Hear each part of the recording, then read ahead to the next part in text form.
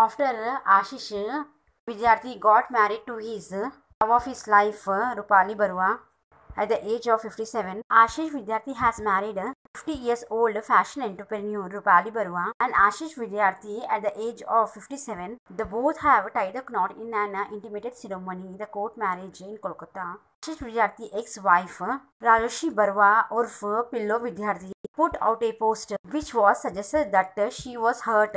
We got in touch with her. Turns out there is no hurt. Rajoshi Barua urf Piloo Vidyarthi says, I don't know where this belief is coming from. I think I timed my post wrongly. People jumped at it and started interpreting.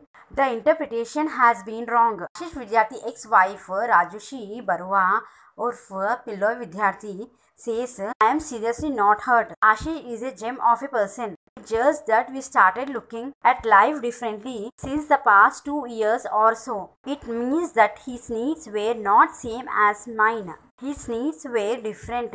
We even started thinking differently. She also says that Ashish Vidyarthi and Rajoshi Barua's wife says that their son Arth knew that his father was marrying someone else. Ashish and I sat down amicably and decided that we should split as a couple. We called him up and told him, and then we went abroad to meet him. Ashish Vidyarthi, current wife Rupali, has also met my son. He has a very progressive mind. Ashish Vidyarthi, ex-wife Rajoshi Barua, says as no bitterness. I think a man is not doing any crime if he remarries after having divorced his first wife on amicable terms. He says the man can be 21 or 61. Why the media get excited and get interrupted?